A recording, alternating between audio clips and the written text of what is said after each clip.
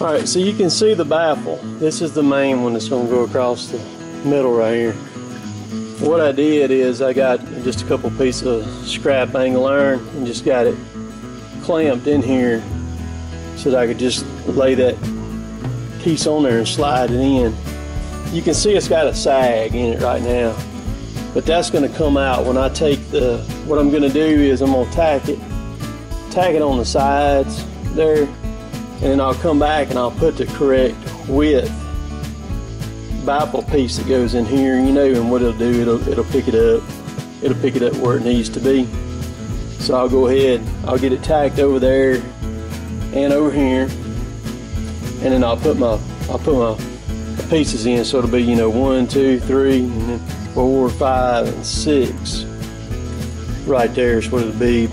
And then once I get it tacked in, then I'll undo the vice grips, welding clamps there, and pull this angle iron and that little scrap piece of angle iron out down there. They'll come out. There you go. But I got to the tank is this side right here is pushed out this way a little bit. So I got some giant clamps over there, and what I'll do is I'll catch it and I'll pull this bulge out of it back in. It's probably about 3/16 out right there. It's just from where that size bulged out a little bit. I'll pull it back in, get it where it'll look like this side right here. See how that looks right there. So that's what's going on right now. Oh, and you can see the slot there and there and there and there, and then you can see the half moons right there. If I can get the focus right there where my finger is. So you got 4 of them across too. So you can see the center baffle right there is in there now, and you can see what it's looking like. I don't have any of that tacked in yet, but I'll just line this up on this line. There's a line on the underside of it right there, and I'll just tack it underneath here, and then I'll take my square and I'll just drop it. I'll just drop it in there beside it like that right there, and get it square and tack it down there, and then be able to weld it in like that. And then that's what I'll do. And then of course I'll want to go right here, one right there, and there, and there, and there. And see, when I put that one in there, then that pushed it up like where it's supposed to go right there. You see, that's how you do it, man. All right, more about these baffles. I said I was gonna not bottom that all the way out in the bottom of the tank, and I got to thinking about it, and that's not the way I've done the other ones. Once I thought about it for a little bit, then I remembered how I'd done the other ones. This is what I'm doing. This will go toward the bottom, and see I 45 the both corners off, and then I've slotted it in the middle. So this thing will go in here just like this, just like that, and slide all the way in. And then the fuel will be able to pass through right here and right there is the main passageways, and it'll be able to get back and forth right there too. What that'll do is that'll allow me to tack it to the bottom of the tank here, so it'll hold that thing.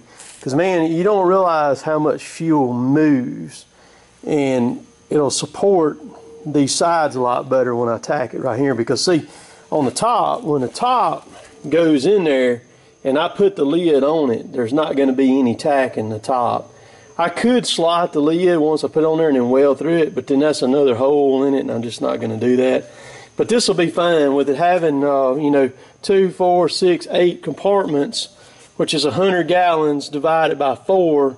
And that'll be perfect for that. We won't have to worry about that. So I'm going to set the camera up. I got one more over here that I hadn't done. What I'm doing is I'm taking the torch and just burning the 45s off, and then taking the disc cutter on the grinder and slotting that slot right there. So I've got one right here that I hadn't done. I'm going to set the camera up where y'all can watch that. But you can't have too much baffling in a tank.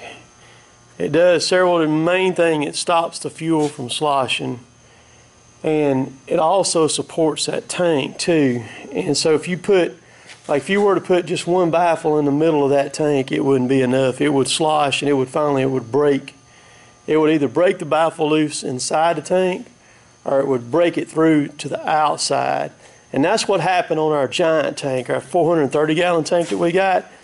It had enough baffling in it, but the daggone tank was just so big, and I made it out of 11 gauge also, and it's just too thin. It really needed to be a little bit thicker, but the problem, you go a little bit thicker, then you got a lot heavier tank, you know, because I mean, this son gun, even with the 1/8 inch metal, once I get all the baffling and the lid on it, and then the pump on it, and you know, and the vent and the fill on it, you're going to be talking about a good bit of weight. And then you've got to put 90-something gallons of fuel in it. Fuel weighs 7.5 pounds a gallon. So you do the math, you got a good bit of weight there. And so you better, you know, if you're going to build one, you better do it right. So I'm going to set the camera up over here where you can watch me cut one right quick. I'll do it, and you can see how I do it.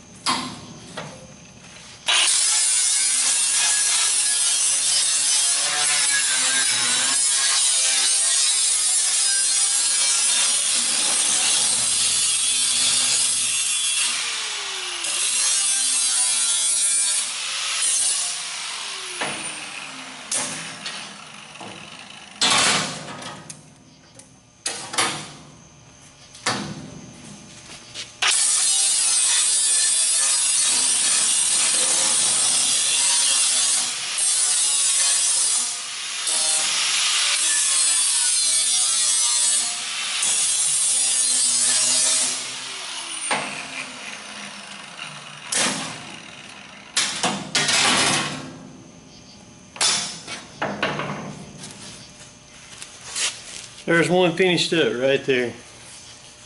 Just 45. I use a speed square and I put it on about 15.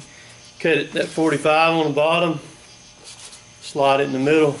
Grind it, clean the sides of it up. It's ready to go.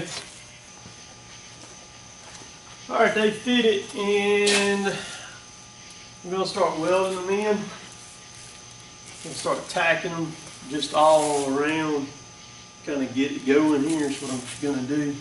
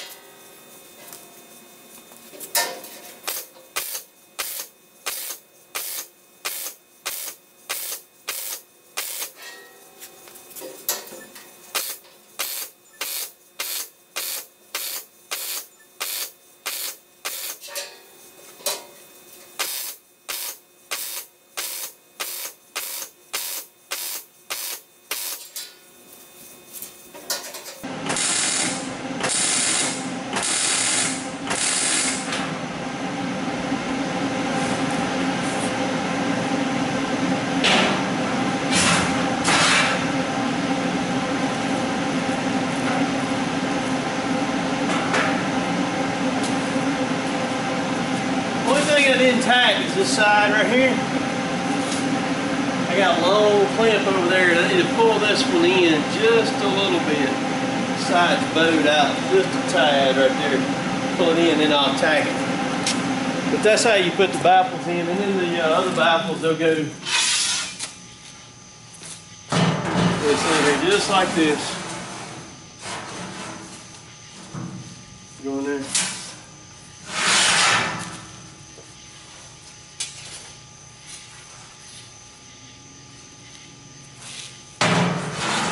Just like this.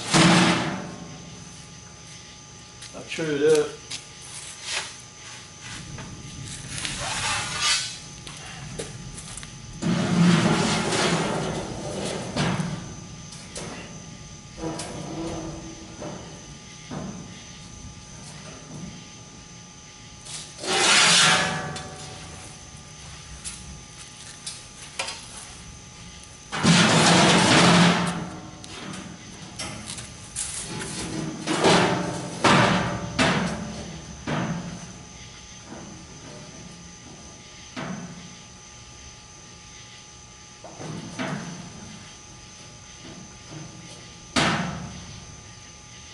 Get it right on the line.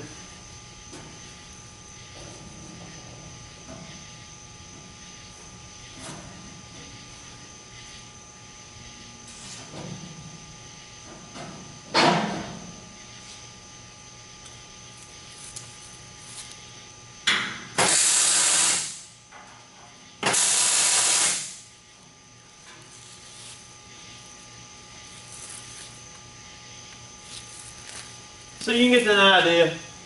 He sits in there, she's going to be a bunch of compartments. There it is with all the baffles in it. All right, I'm going to show you, for y'all, what it looks like. I'll run the grinder in here and clean up all this splatter. But you can see the little slot. Let me cut this light down. You can see the slot